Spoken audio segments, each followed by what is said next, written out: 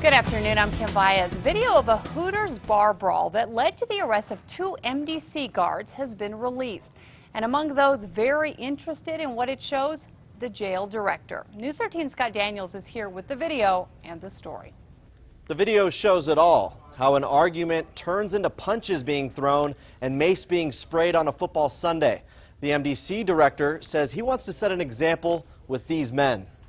So you need to avoid these situations. And, you know, if it's serious enough and it looks like you were in the wrong, you can lose your job. You can see MDC Correctional Officer Matthew Sadeo in the blue Broncos jersey swinging his empty beer mug and breaking it over a man's head last month. The fight continues with his coworker Jonathan Garcia in the white Raiders jersey at the top of the screen. He's spraying people with mace.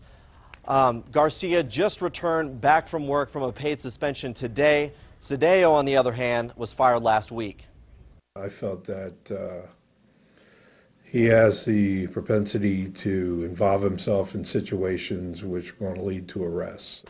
Chief Rustin says Sadeo has been arrested 3 times since being on the job. One of those arrests was earlier this year for a domestic violence incident. Back to you, Kim. Okay, thanks, Scott. Now, Matthew Sadeo is appealing his firing with the county. Police still don't know what led to the brawl.